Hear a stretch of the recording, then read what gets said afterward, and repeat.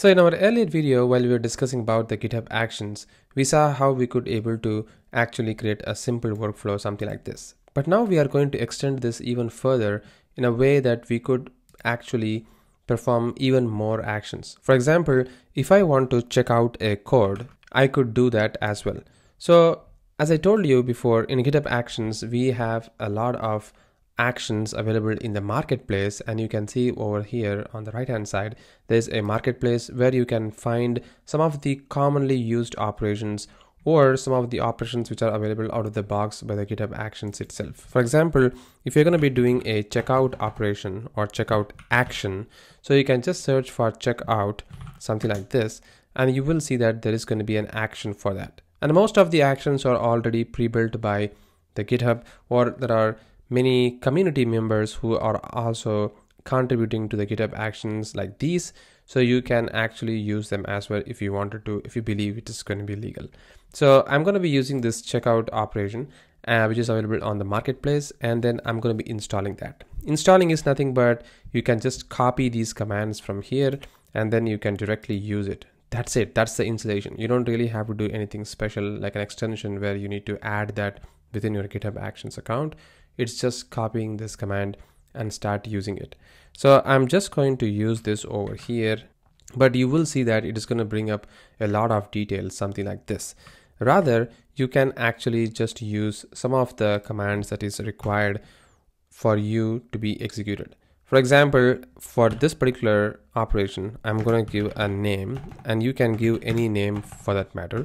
So I can just give like checkout source code. So I'm going to say checkout source code. So you can give this name. You don't necessarily have to give the same name, but the uses command over here is the one that you actually have to give exactly the same, that is the one that you're going to be using. And for doing that, you need to give double space and just use this uses keyword, and then you need to call this actions. This is the way that you tell us that you're going to be using a custom actions, and then you're going to say checkout at v2.4.0. so this is the version of the GitHub action that you are going to be using. And then you can see there is another keyword which is nothing but with. So I'm going to use this with, and then you can see that it tells you that which repository that you are going to be checking out the code. So you need to exactly tell what you are going to be basically doing. So if you're going to be checking out the code with a specific command, like with specific details like the repository name with the owner, or you're going to be doing something like a personal access token to be used to fetch the repository, all those things you can give over here. Like these are some additional properties that you can define, or you can just leave it as it is. But you can also see that there is something that you can do. You can get the GitHub repository expression that you want to print as well. So let's remove this with for now. I'm just going to give a run over here, and I'm going to say echo this repo is, and then I'm going to use this expression that I have just copied, and I'm just going to put a dot. That's it. So it is going to be printing that particular operation for me. And you can see that the IntelliSense tells me that users cannot be used with runs. And of course you cannot use with the run because you need to use what is called as a hyphen of run, something like that. You cannot use within this particular uses. So this is how you should be doing it. That's it. So now let's see what is going to basically happen. I'm going to commit these changes. I'm going to go to the actions, and then I'm going to go to the update basic YAML file. And you can see that there is a checkout source code operation is also taken place, where it tells you that it is going to be getting the Git version info, which is going to be the current Git version which we are using within the GitHub Actions. And then it also tells that it is going to be checking out the code over here, which is going to be the reference of remote of origin of the main. And then it is also telling you like which repository that you are going to be checking out the code. So you see that the echo command says that this repository is ExecuteAutomation / GitHub Actions course, which is nothing but this particular repository. So it has checked out the code for us, guys. That's why it is printing it over here. So this is the way that you can actually check out the code. So this is one way of using an action within the GitHub.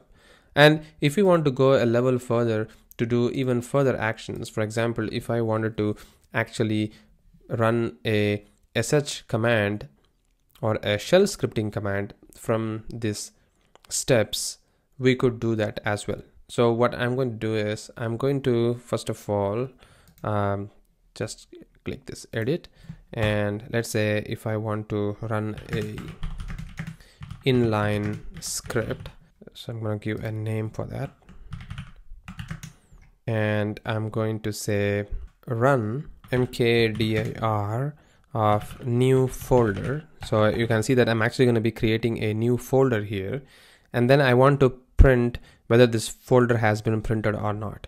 So in order to do that, because I'm going to be using 2 lines or 2 commands to perform this operation, I can use this pipe symbol over here, which helps me tell that it's going to be a 2-liner, so that I can just print another line for printing the command that I wanted to perform the operation, which is going to be the ls-l. So I want to list all the files which has been created at the same time, which is already there on that particular context. So this is going to be performing an command operation for me. So you can see that this is a script file which I'm actually executing inside the GitHub runner. So I'm going to commit these changes, and let's see how this operation is going to take place. So if I go to the actions, so you can see that in the run inline script, what it's doing is it is actually creating a folder for us, which is going to be the new folder. And you can see that it has created a new folder for us. And then this particular new folder is actually sitting inside this particular directory as well. And you can see that it is just happening. So you can see all the permissions that it has got, like write permissions as well as the read permission and the delete permission. So everything is actually there for the folder that we have created, and this is an additional folder which is already sitting inside that particular runner. So you could able to do a script execution right into that particular GitHub runner. And you can go a level further. For example, if you're going to be using a different operating system, you can use different shell scripting as well. For example, if you're going to be using PowerShell, then you can use that as well. So you can define that over here, like shell of sh is going to be for the shell scripting, and you can use the PowerShell if you wanted to. You can just specify pwsh for the PowerShell, or you can use the bash command as well. So if I use the bash, and if I try committing the changes, and if I go to the actions here, you can see that the bash command has been executed because this is a Linux machine and it works as expected. But if I go and change the operating system from Ubuntu latest to Windows latest, and if I try committing the change, and let's see what is going to basically happen. And looks like even for the Windows operating system, it is actually running the particular bash file, but you can see that they actually are running with a bash.exe, which is sitting inside that particular operating system, which is nothing but the Windows operating system, because this particular Windows image actually has got bash.exe file sitting inside the Microsoft Windows Server 2019, because we're using the latest Windows latest image, and that's why you can see that it is actually running the particular bash file, which is great. And let's go even further to execute the same command from a shell scripting file, rather actually running as a command over here. So for doing that, I'm actually going to go to this particular repository over here, and I'm gonna add a new file.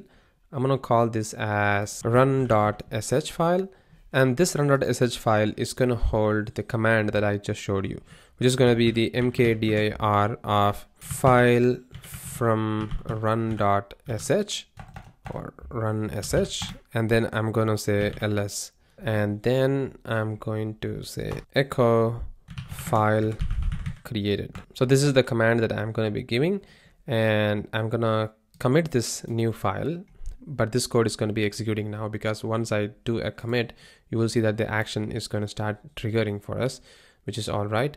But we have not used this run command anywhere within our GitHub workflows. So I'm going to go to the basic.yaml file, and I'm going to call that particular run.sh file and see if I could able to execute that. So for doing it, I'm going to say name run a script file from repo, and I'm gonna say run sh of ./run.sh file. So you can see that I'm actually specifying what is the command that I'm going to be executing, like a shell scripting.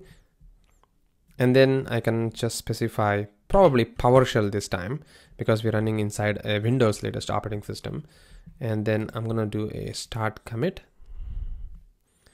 And if I go all the way to the actions and to the update basic.yaml file, and you will see that the code is being checked out. At the same time, it is running the inline script. Also, it is running a script file from the repository where you can see that it is doing the file from run sh. So it's creating a new folder, and then it is also being listed. So that's what it is doing actually. So this is the listing operation which has happened over here, the files from sh, and there is a new folder. So there are two folders that it is printing, because in the first step we have created a new folder, and then in this particular sh file we actually created a file from run sh folder. So there are two folders being listed while we run this run.sh file, and there is also a run.sh file which is sitting inside that particular step, because as you can see over here in this step we don't really have the file from run sh folder, but while it executes this particular step, it has a new folder which is the file from run sh and the new folder plus the run.sh file. So three files are being listed, and the file is created is also being printed over here.